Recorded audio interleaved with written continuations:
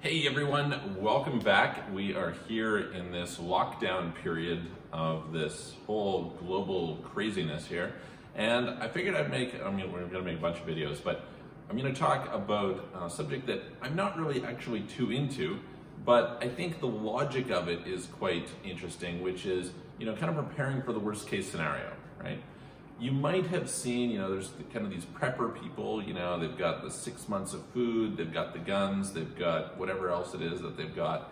And I do think it's worth considering, kind of cheap insurance in life and how to prepare yourself in case the worst thing happens. And ironically, this actually doesn't have to apply specifically to this scenario, but to a broader set of scenarios. And there's a really specific line of thinking that I want to walk you through that I think is super important, and I'm really grateful to have in my life, and so we'll go from there. So what are we talking about here? Okay, well, we're saying, hey, look, what if there's some catastrophe, right? What if, the power goes out for an extended period of time? What if there's some sort of civil unrest? What if there's, et cetera, right?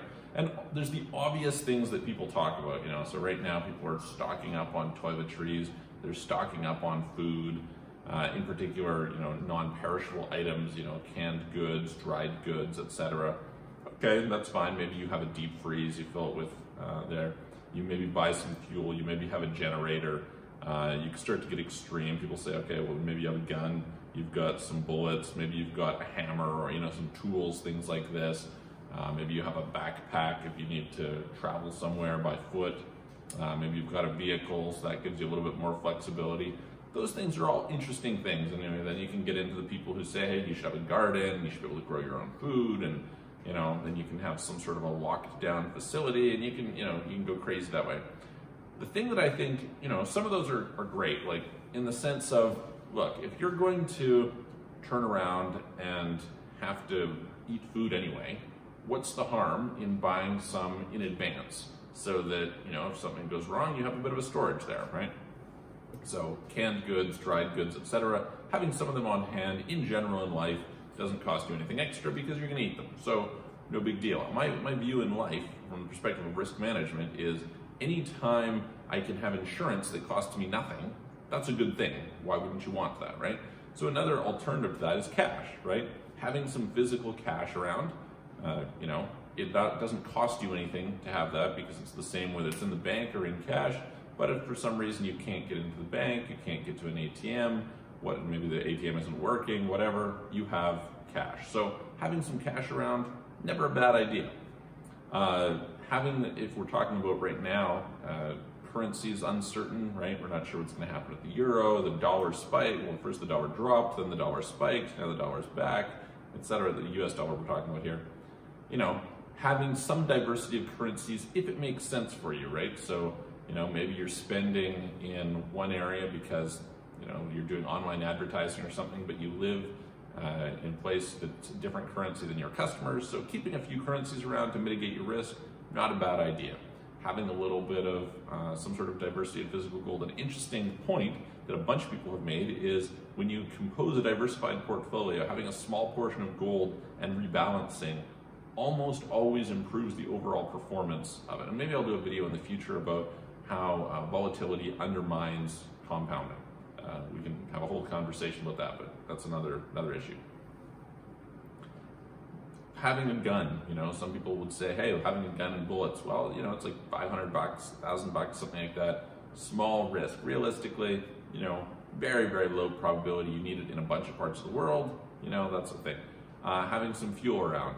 If you're going to have a vehicle, if you have a jerry can of extra fuel, makes no difference. You bought it, no big deal. Having a generator, maybe that's a capital expense that you're going to have, but maybe if you have the space for it, it's something to worry about.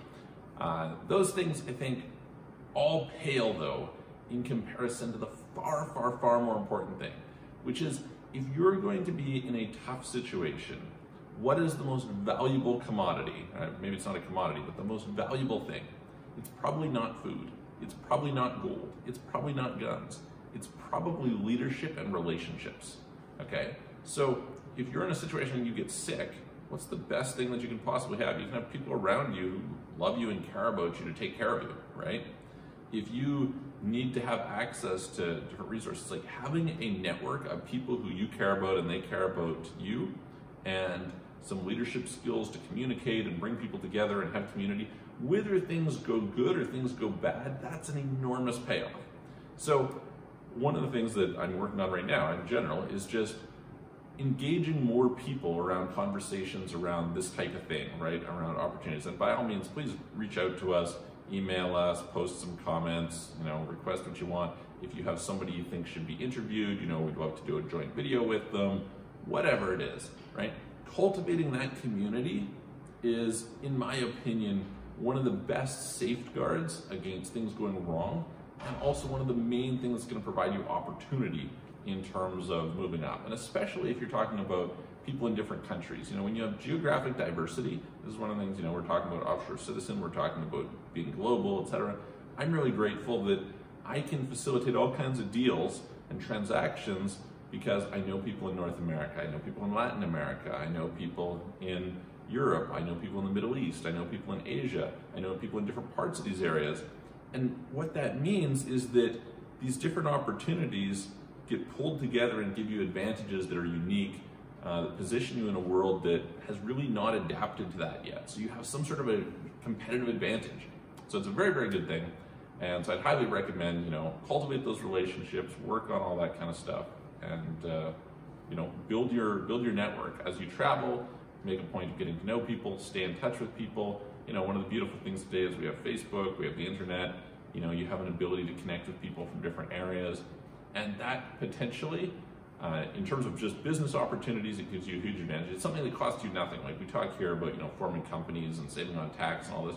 Well, having strong relationships of people who can source out, maybe you're sourcing suppliers, maybe you're sourcing quality staff somewhere, maybe you're sourcing whatever. Having trusted people who can bring that to you is an enormous advantage. And it turns out if things go bad, it's also an enormous advantage. So anyway, that's just a thought for the day.